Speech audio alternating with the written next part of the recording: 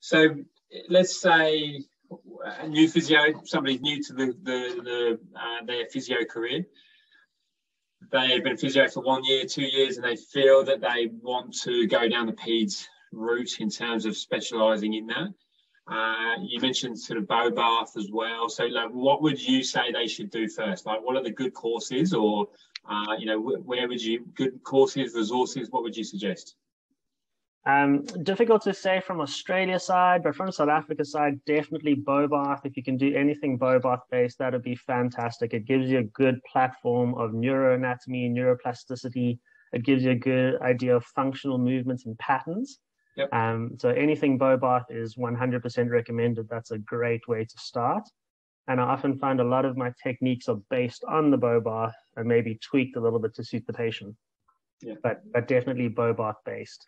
Yeah, Australia-wide, it's slightly different. Australian kind of neurophysios tend to do more exercise rehab with their patients, where I tend to take a slightly different approach on the exercise.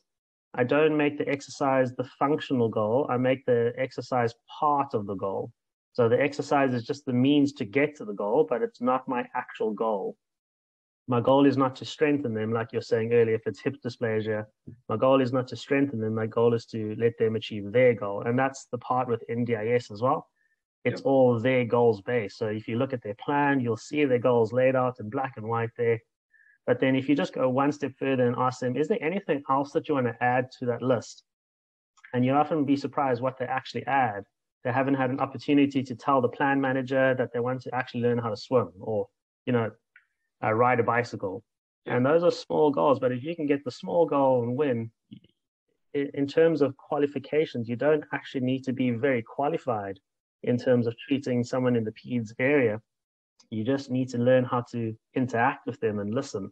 Yep. That would probably be the two biggest things above the qualifications.